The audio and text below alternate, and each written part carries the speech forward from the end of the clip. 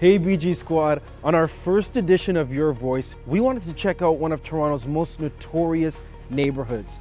You've probably heard of it, Jane and Finch. And yeah, it's no secret there's a certain perception of this community. But what does that actually mean to people who live here?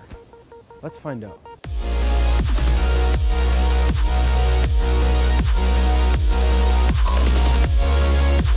You gotta tell me, which neighborhood are you from? Jane and Finch, yo, right over here at Palisades. When you think Jane and Finch, what do you think about your hood? What does that mean to you? Well, geographically where we are right now, with the exception of maybe like Jamestown, this is the most diverse neighborhood in Canada, so we're literally in the center of the world. I'm coming from India where people socialize a lot, so this is one place where we like to see the vibe of it. That's so amazing. Yeah. How long have you lived here in Jane and Finch? 8 months. It's only 8 months? Only 8 months, yeah. So I'm a newbie in Canada itself, so this is my first winter, as you can see.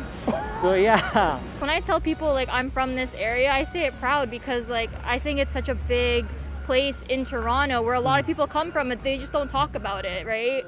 We got educators, journalists, you know, artists, different people doing different things. So that's something that people don't necessarily see, you know, on a regular, and it's not documented and showcased. What is that stigma that is perceived about Jane and Finch, and how does it make you feel? People associated with poverty, murder, crime, you know, destitute, but you know, and while those things are true, and I'm not gonna say they don't exist here, they also exist everywhere. Sometimes it makes me feel ashamed, but then I have to remind myself that this is what made me me. Whenever I meet people that are not from this area, they're like, oh, you're from Jane and Finch, you're from Jane and Shepherd. Like, aren't you scared to like walk out at night? I'm like, no, it's just a regular neighborhood, if anything. Just like any neighborhood in Toronto. It has its ups and downs, but it has actual, like, in my opinion, like working class here. I wouldn't say something bad about this neighborhood per se. According to my personal experience, yeah. I love the beef noodles from that place. And then you have Popeyes. That's one of the best burgers I've ever had in my life. I shit you not, India is like one of the shittiest burgers. Please cut that. You know, usually when news cameras are around, it's because of something negative.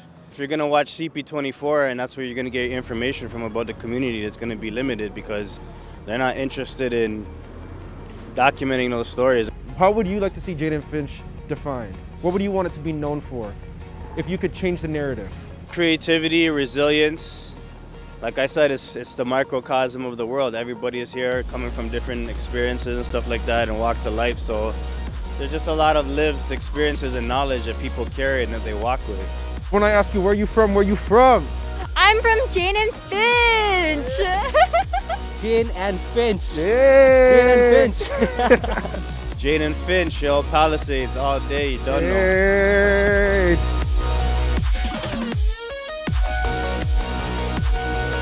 We just want to big up all the people here at Jane and Finch for opening up to us. And know this, we'll be back.